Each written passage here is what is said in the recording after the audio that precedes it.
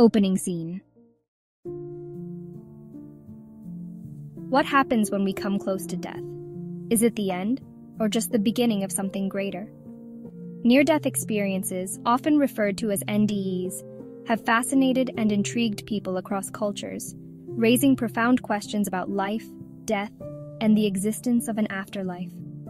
In this video, we explore 5 of the most compelling near-death experience testimonies that might make you reconsider everything you think you know. Our first testimony comes from Dr. Eben Alexander, a neurosurgeon who spent decades dismissing the possibility of an afterlife until his own life hung by a thread. After contracting a rare form of meningitis, Dr. Alexander slipped into a deep coma. During this time, he claims to have experienced an extraordinary journey, an experience he could only describe as heavenly. Dr. Alexander, clip. I found myself in a place filled with light, colors beyond imagination, and overwhelming peace.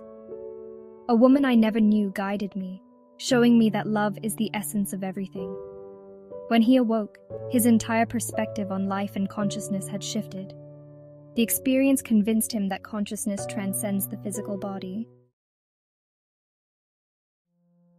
Anita Morjani's story is another mind-boggling experience. Diagnosed with terminal cancer, she slipped into a coma in 2006, with her body failing. During her near-death experience, Anita remembers being surrounded by a glowing light and an overwhelming sense of love. Anita Morjani, clip. I felt like I was in a tunnel, moving toward a bright light. I heard a voice, maybe my higher self, telling me that it wasn't my time.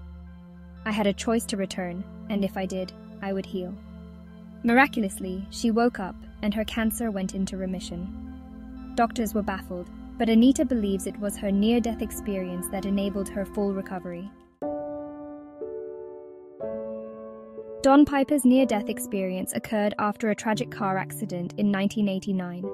Declared dead for 90 minutes, Don describes entering heaven and being greeted by his deceased family members. Don Piper, clip. They all looked so radiant, so happy. My grandfather, a childhood friend, people I hadn't thought about in years were there to welcome me. The love and joy in that place were indescribable.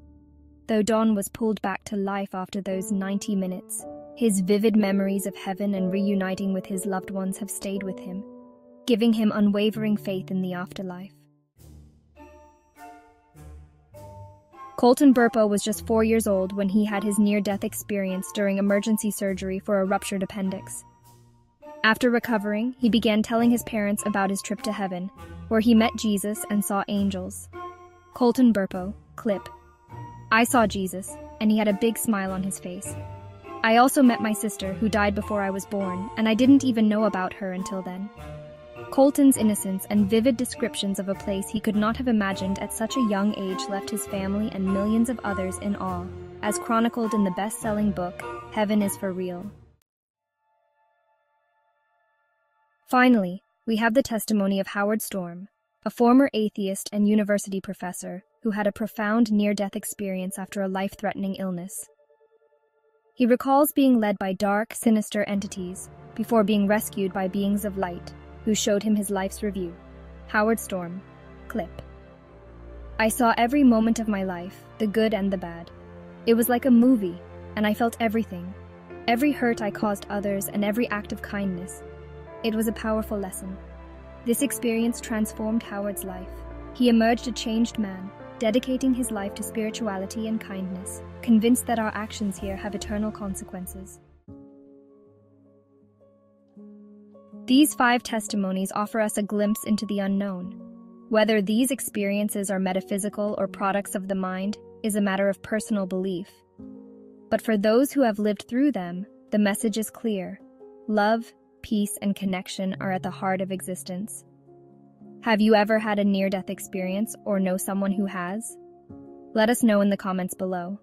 If you enjoyed this video, don't forget to like, subscribe, and hit the notification bell for more thought-provoking content. Until next time, keep searching for the light. End of video.